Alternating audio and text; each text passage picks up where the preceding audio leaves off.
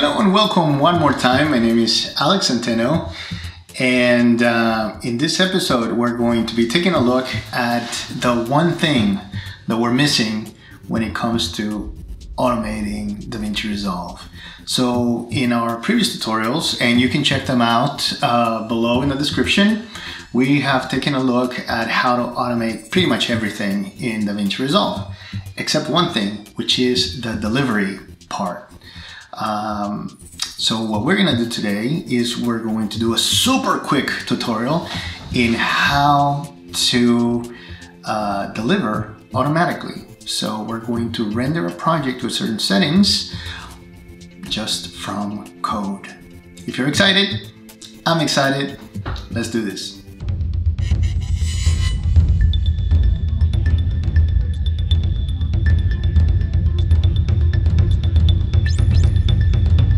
I am here in Davinci Resolve and I have a project that I have pulled up.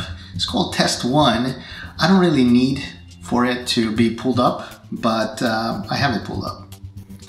And let's go ahead and open the script that actually makes this possible. So I actually wrote the steps here so that we have a clear path of what we're doing today.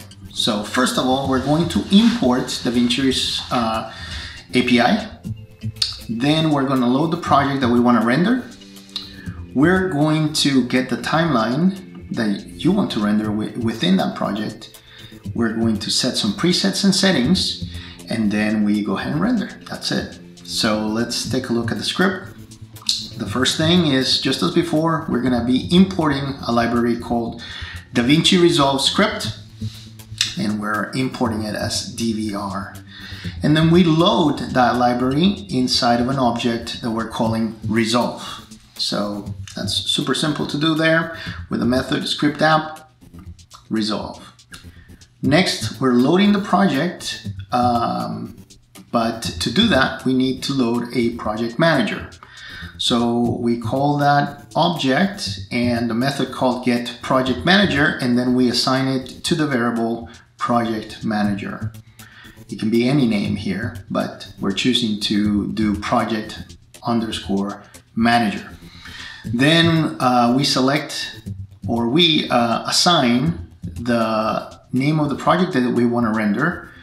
We assign it to the variable, in this case, the project name that we're going to use here. I could have used this directly here, but it's a little bit easier to have it verbose like this, to have the name separately.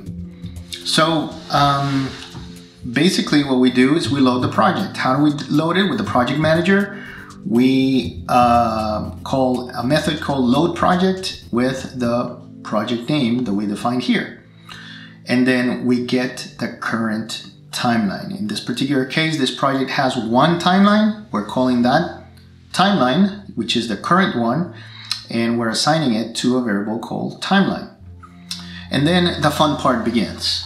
This is the part that is a little bit different than what we've done so far in the other tutorials, and it's super simple too. The first one is setting the preset, and basically you have to match the string of the name of the preset that you're going to be using.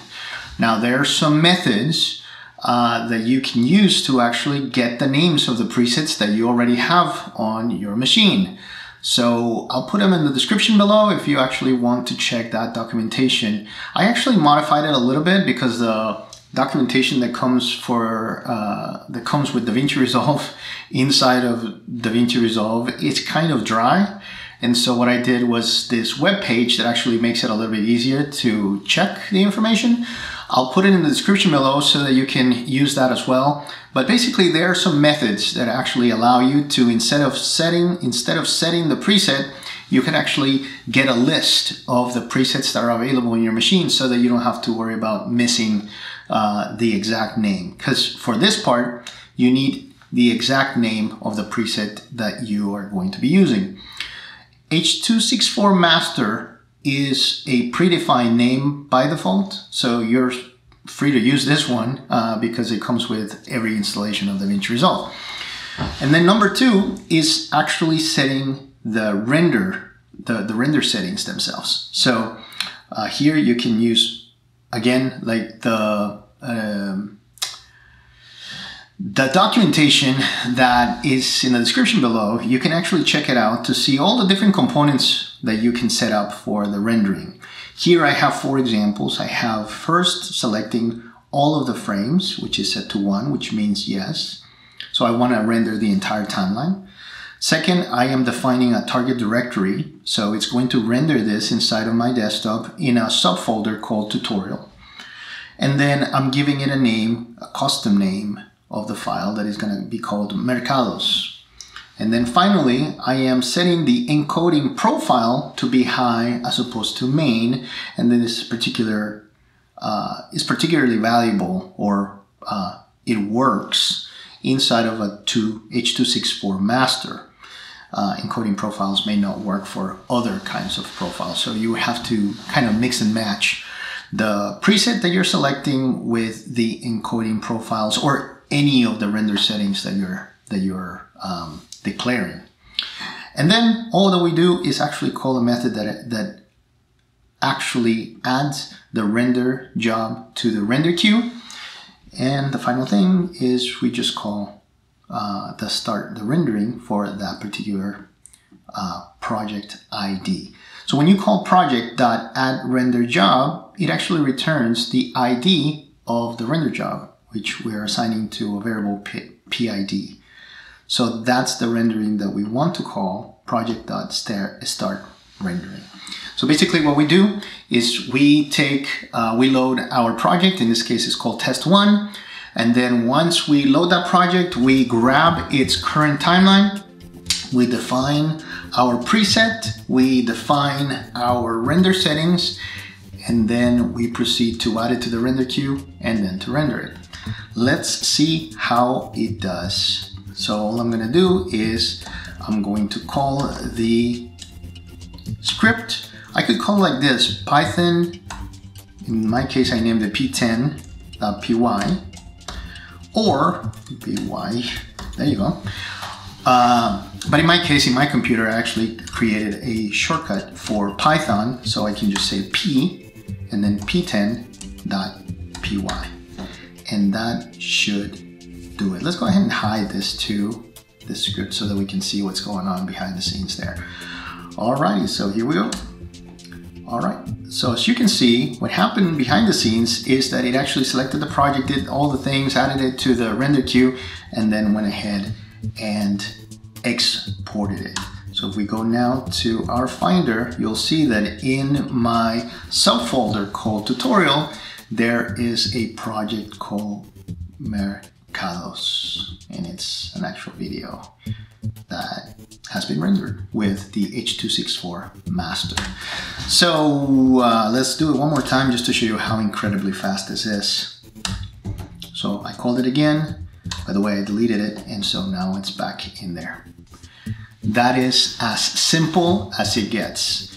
You can have an unlimited number of projects. You can have an unlimited number of timelines inside of those projects.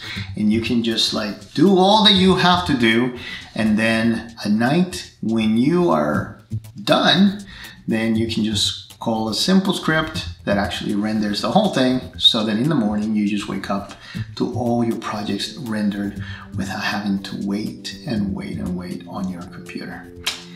If this was helpful, please consider, well, last time that I invited people to like the video or subscribe, I think we lost subscribers instead of adding subscribers. So it's almost like one of those things that I think that people are doing the opposite of what that I'm inviting people to do.